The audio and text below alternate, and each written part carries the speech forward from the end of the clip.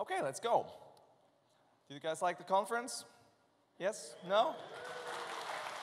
Cool.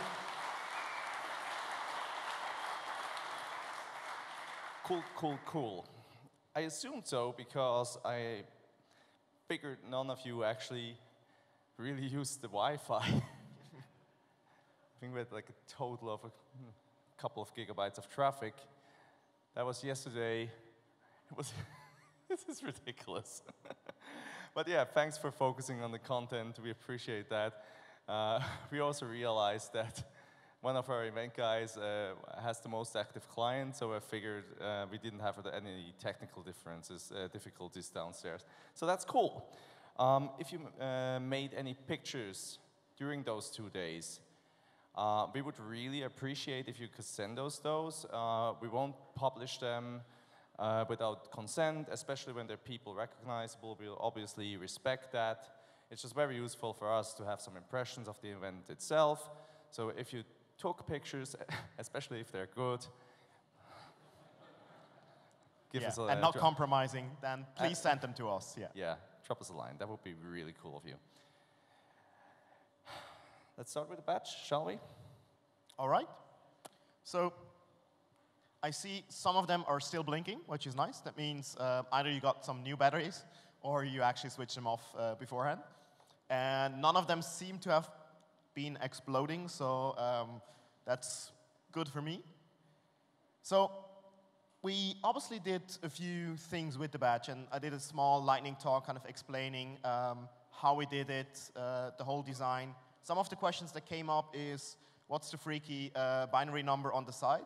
Well, it is a binary number, so just type it in. It's actually 2016 if you ignore all the spaces between. So not too difficult to figure out in the end. For the batch, I was very pleased that a lot of the people actually tried and dumped the firmware of it. We didn't do any shenanigans by encrypting it or XORing it. There's a few funny strings in there for those who dumped it. And we've seen a few people definitely manage to get it off the batch and then getting the password for the batch-only Wi-Fi.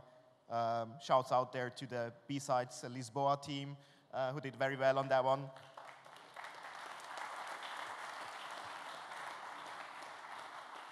Because, of course, they also found the backend server, the Hardex server, which we used to kind of see how many batches were logged in and sending you new messages, new blinking stuff. We didn't put any authentication on it because we wanted to share the fun. And they actually did behave, so only sending the blue and the red triggers for the batches. We tried to override them again with the pink ones, so little battle there. And we'll go into a few of the stats on the next slides. So on the left side, you see that we had yesterday roughly 220 batches active at one or the other time. There were more batches given out, but of course, some of them just ripped off the battery instantaneously because, well, we'll probably go into the details why afterwards on the next slide. Today, we started with a little bit less, so roughly 140 active batches, kind of slowly degrading, probably because the batteries started to run off and some people started to run off as well. But we're pretty pleased with that. On the right side, you see the voting. So blue is the people who haven't pushed any of the buttons. The orangey one is the left button, and green one is on the right. We're still having the question there? What's the question? The button 1. So if you hold it in front of you on the lower left side, yes, BTN 1. It's labeled, yeah. Exactly. Because of that, yes, we probably should explain it better next time. We're still analyzing, also getting a few of the outliners there, because we saw a few people trying to get the Easter egg codes and probably voting the whole time, which might screw off a few of the votings. But we still hope you have fun. And with that, going on to the Easter egg codes. So there's 10 Easter egg codes which are in there. And no, we didn't publish them on GitHub, but thanks for trying. they're pretty basic because they're all mirrored. So for the people who can't really distinguish between left and right, any of them should work. No offense there, sorry. And, well, you started with the all right or all left. We had some people coming in and said, man, that was a really, really difficult one. 32 characters and kind of really mixed up. That's probably because the interrupts are sometimes a bit messy. But seems to have worked in the end, so probably a win-win situation. And we published them on the Area41-batch website with some more information there as well. So just go and visit that one after the conference. And then, yes, the question was, why would people remove the battery? Especially interesting, I thought, was the idea of removing it before going to the toilet and then actually put it back in afterwards. I didn't even think about that. That's a whole new level. So, yes, I mean, some people say, well, microphone, because there is a coil on it. Well, I use it for the, the obvious part, which is the level up of the power, because we need 3.3 volt. Of course, on the right side, yes, you can remove the shield there and see that there is actually an ESP below there and the RAM, at least for those who recognize those. Question would be, why would I want to listen in you on the toilet?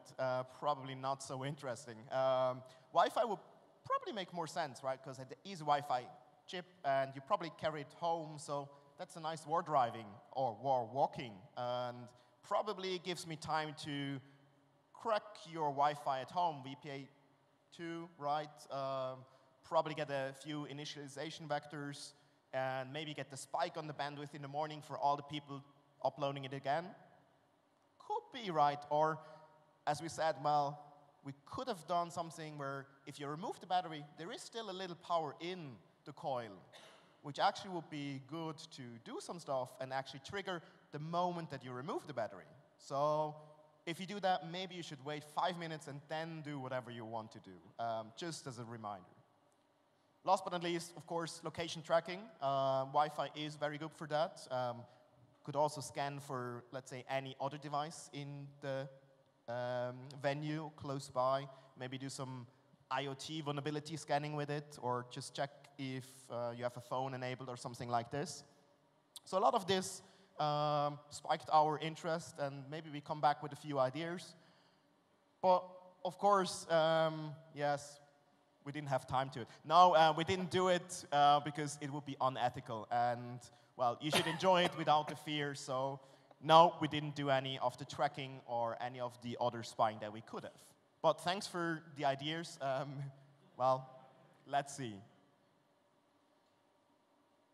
So apart from the batches who generated some traffic, as we said, we had some traffic on the other networks as well.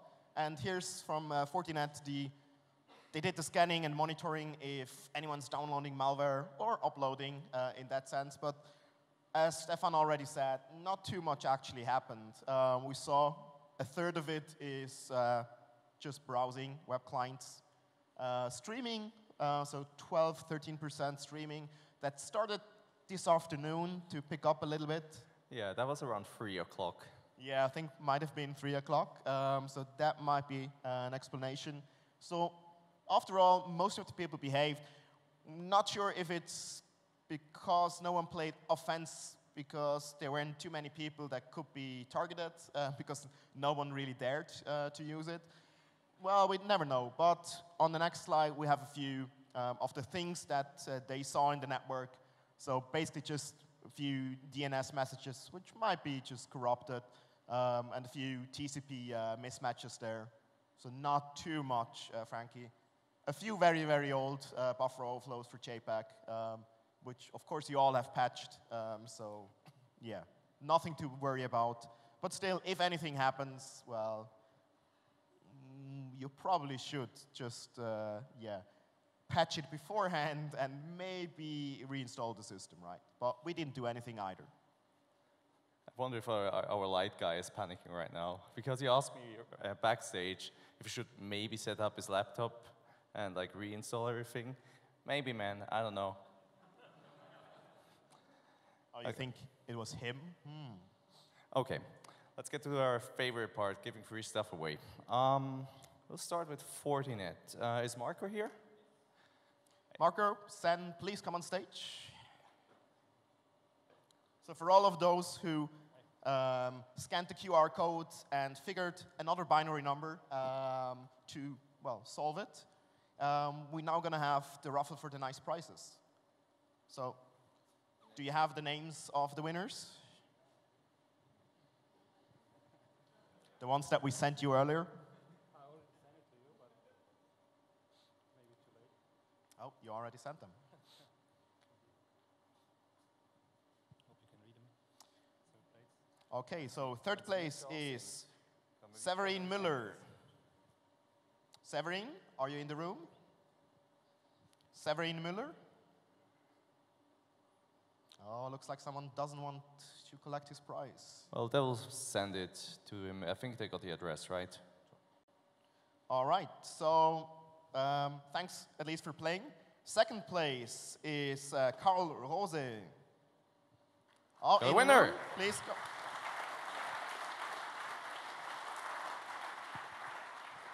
Please come on up. You get a nice bottle Come up to stage. in a wooden case. Although Marcus holding both, I think you only get one, so sorry for that. Oh, oh, it's the second one, so he gets two. I thought you're giving away the one from Severin.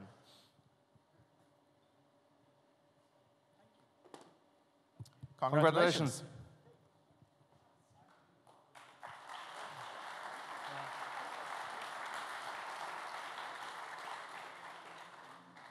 And last but not least, the drone.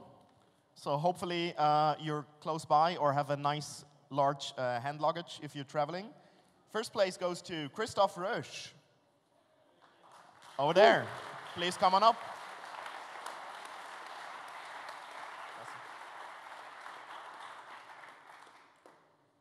Congratulations.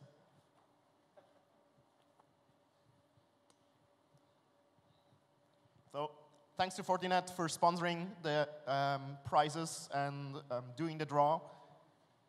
And thanks to you for playing.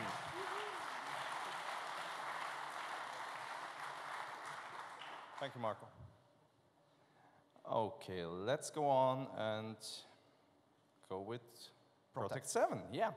Another Marco. Marco, please come on stage. Cool. So there were a few different, let's say, coding examples with some vulnerabilities that you should find. And apparently, you all tried, but there was only one person who actually managed to get all of the 7, right? So, maybe you didn't try hard enough, or maybe you found some that they didn't and didn't tell them, I don't know. But nevertheless, we got a few entries in here, and I think third prize. So a biometric USB key for the third prize, without your fingerprint on it. So third prize goes to Tiago Sintra.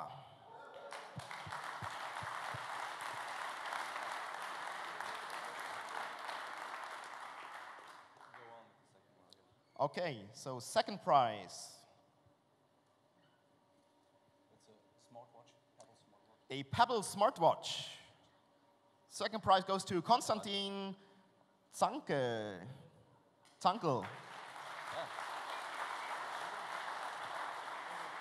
Congratulations.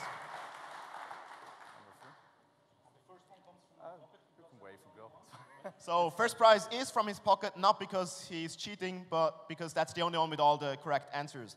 And first prize goes to Martin Hammerle. Congratulations. Very local here. So he gets an iPad, freshly new, not jailbroken, I guess. No, not yet. Not yet. Cool. Congratulations. Cool. Thank you, Marco. Thank you, Protect 7, for the raffle. Awesome stuff. Harry, can we get Harry Deppler on here? No? Maybe? Coming up. Wonderful. Okay. So perfect. For the next, that was with the Subaru.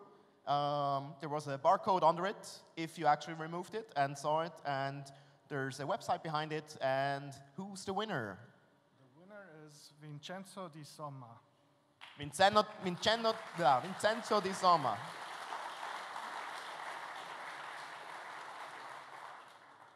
And he gets a Nexus. Brand new.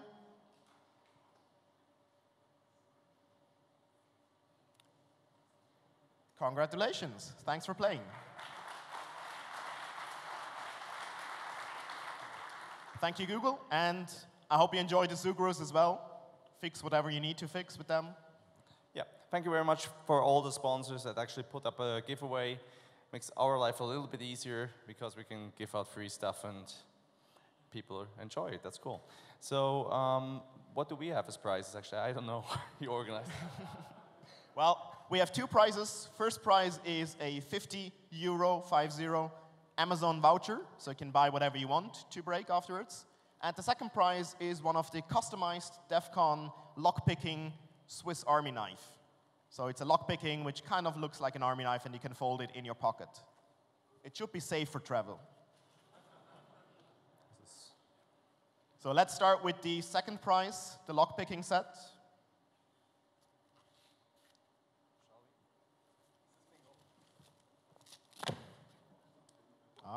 I see. Adrian did a good job there of making it hard, so let's get my knife out.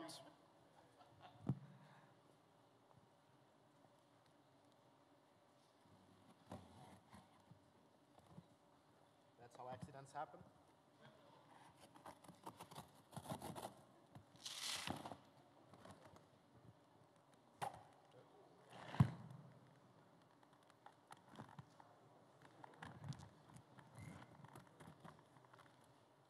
We got insurance for this, it's fine.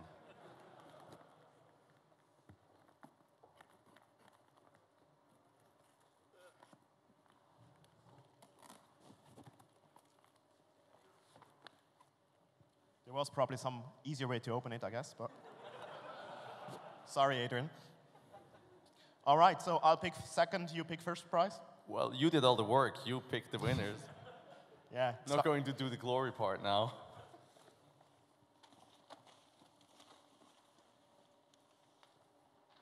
So, second prize. Oh, Martin Harmele again.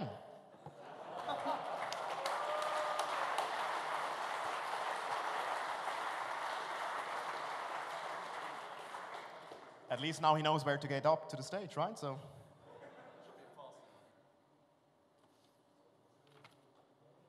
And thanks for providing feedback.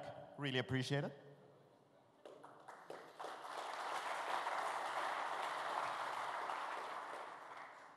And the voucher, €50, goes to? Now I'm just looking at you.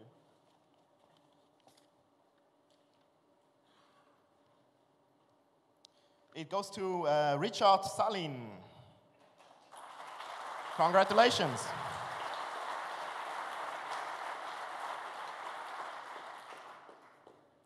And for all the rest, thanks for putting in the feedback. We definitely take it serious, and we will analyze it and try to improve for next time. Thank you.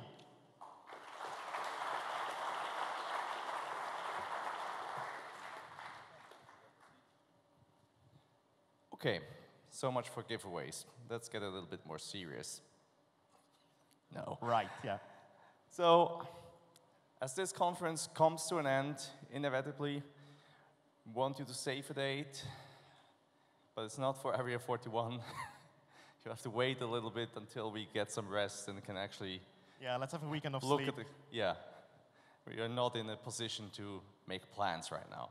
But you should save the date for B-Side Zurich, which happens in September here in Zurich. We at DEF CON Switzerland, a couple of our board members are involved with the organization of B-Sides. They have an amazing team together, doing a great job with an interesting format. So if you're in or around Zurich in September, please give them a shout out, Can you buy tickets already, Pasquale? Buy tickets at some point when they're available.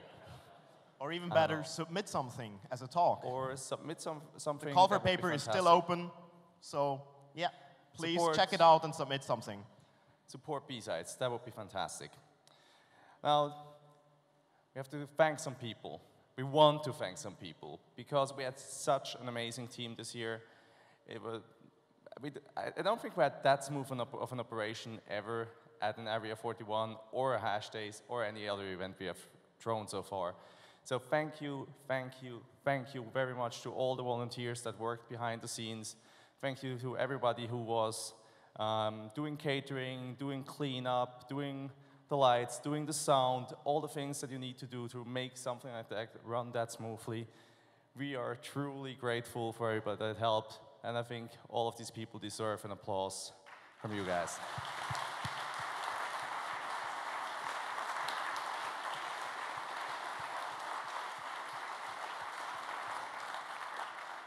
It is truly rare to see people so dedicated, so committed. It's hard work, yeah. Completely focused on the job at all times.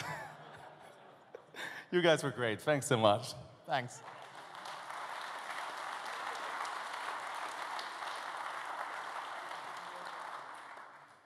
Also, again, thank you to all of our sponsors, all of the platinum sponsors, all of our gold sponsors, all of our silver sponsors, all supporting orgs, everybody that contributed, small, large, everything counts in the end to make something like that happen. And we really do appreciate it. As this helps us to provide you with hot food, free beer, free water, and all the things that you hopefully enjoyed. So thanks again for everything, for the support.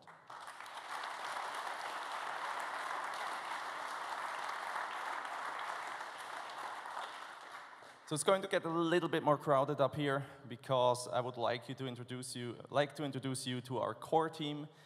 As I said before, there are so many people contributing. We're just sort of the face of this thing, but I would still like you to meet some people. Candid is already on stage here. He is not only the master of the badge, he has so many areas that he contributes his work into. So thank you very much for your work, Candid. Fantastic as always. Thanks.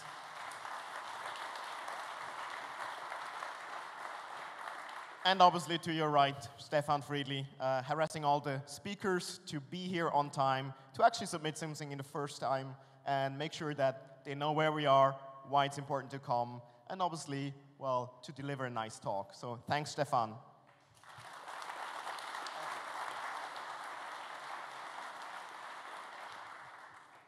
Cool. Next up, we have Adrian Leuenberger, which you never see on stage, usually, because he's always behind the scenes. He's running the video equipment. He's, again, doing so much cool shit. He deserves to be on stage right now, and he deserves your applause. Thank you very much, Adrian.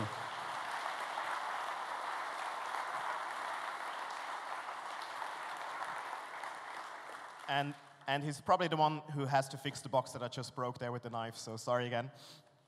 Yeah, he's the one who would have opened it like elegantly, but it's fine. And last but not least, we have second Adrian supporting us for years actually behind the scenes, but more actively this year. He wrote a large chunk of the software that is running on the badge. He was coordinating all the volunteers on site, made sure we could focus on the things that really needed our attention, made sure operations went smoothly. Please give a huge round of applause for Adrian Wiesmann.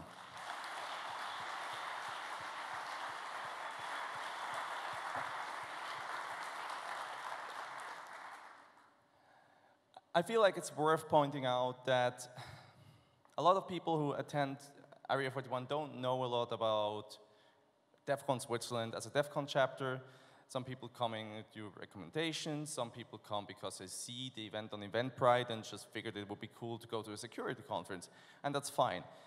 The one problem this whole thing has that a lot of people don't know, that this entire thing is and will always be a non-profit event. We keep ticket prices as low as we can. None of us here on stage, none of the people helping to organize this make any money from this. Believe me, we really don't. And it's a great pleasure to do so, but if you're here in Switzerland, if you want to contribute to the community, we would really appreciate it if you would join us, if you would become a member. Membership is $20 a year. You get to attend other cool events. We do Beer on Tuesday in 3 different cities by now. 4? 3?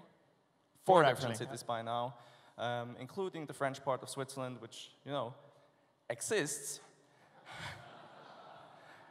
And what did we do? We did a software-defined radio workshop. We do lock-picking workshops. So there's tons of things that you should actually check out. Yeah, membership is unrestricted. Even if you're not living in Switzerland and you just want to contribute, become a member, like a remote member, we will make that happen, no problem. Just like send us an email, we'll add you. We will be happy to have you guys.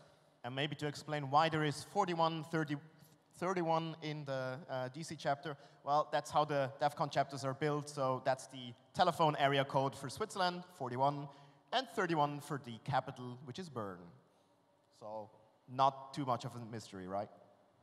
Yeah. And with that, we have reached the end of Area 41. Thanks to all of you guys for coming, for contributing, for sharing. Please come back next time. Thank you very, very much. Thank you.